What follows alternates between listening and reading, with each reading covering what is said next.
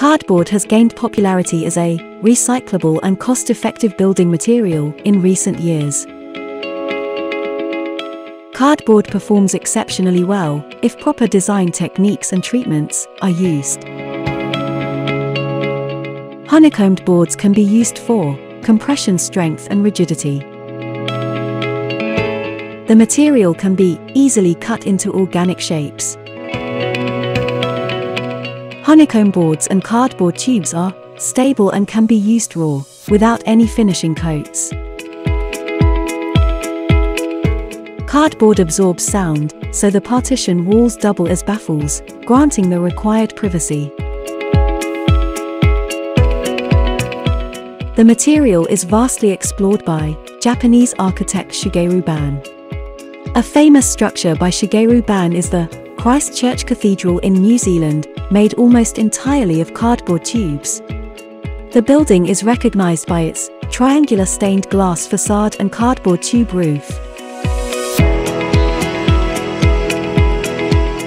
Indian architects have also experimented with cardboard to showcase its versatility in innovative ways. Architect Nuru Karim's firms, NUDES, Cardboard Café, Mumbai, has cardboard walls, chairs, tables and even lampshades. The elements are formed by multiple layers of treated cardboard, cut precisely to produce the desired shape.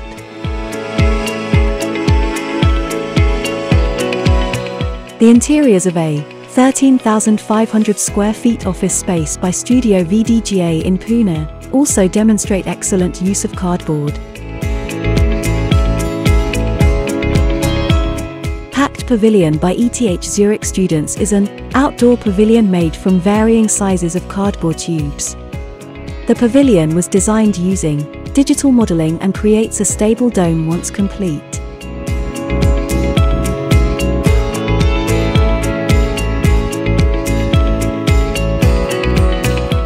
Architect Miguel Arraiz created the Corrugated cardboard pavilion out of 3,000 hexagonal cardboard boxes in Valencia.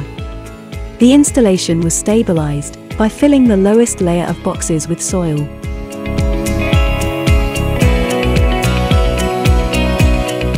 The use of such recyclable materials in current times symbolizes a shift towards a more environmentally friendly industry.